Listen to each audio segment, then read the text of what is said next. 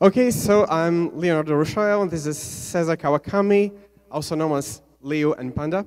And we're going to talk about some Python traps, things that can bite you in the ankle if you're not paying attention.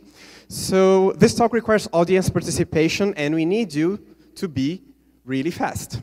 We are going to ask you some questions and present some options, and when I say go, you yell the number of the correct answer, okay?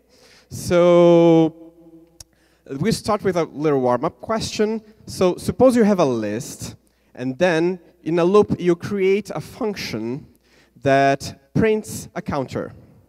And you store this function into the list. And then you go, and after that you loop through the list and call all the functions. Tell me, what do you think is going to happen? Option number one, it counts in reverse. Option number two, it counts in the direct order. Option three, none of the above. 1, 2, 3, go. You're correct. What happens is that it prints all number 4s. And that's because when you capture a variable inside a function you create, you're capturing the variable, not the value of the variable. So pay attention next time you try to capture a variable. So what programming language is this code snippet written in?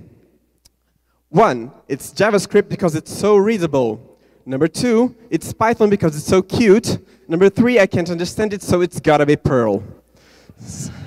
So, 1, 2, 3. You're wrong. It's 2 in Python, except that you need to put a ROT13 encoding at the top of the file declaration. This snippet of code prints hello PythonBrasil. So, next question. Exceptional behavior. Suppose you're writing your testing code, you're testing how your logging system works, so you're going to test a logging function that actually raises an exception. And then you try and cause an exception on purpose, and after catching the exception, you try to log it, but you ignore the error in the logger because you don't really care about the log, and you want to raise the original exception.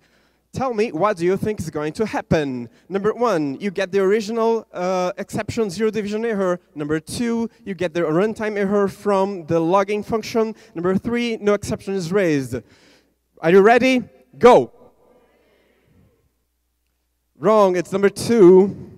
What happens is that Python only has a single global variable inside its interpreter to store the last exception that happened in a thread, and that's what it raises when you call raise without an actual exception.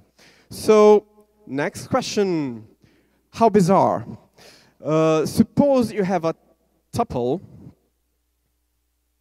and inside the tuple you have a list, and then you try to use the in-place assignment addition to extend the list. What do you think is going to happen? 1, a type error. 2, the list gets updated. Have you thought about it? Go. And the correct answer is, you're all correct. Here's what happened. You get a type error because you cannot assign to a tuple, but you also get your list extended. Why does this happen? It's simple.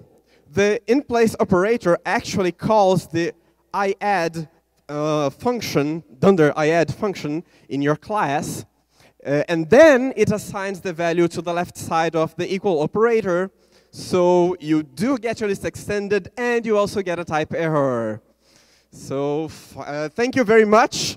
We are Leo and Panda, and we are hiring. Come talk to us, email us at jobs@geeky.com.br if you're interested.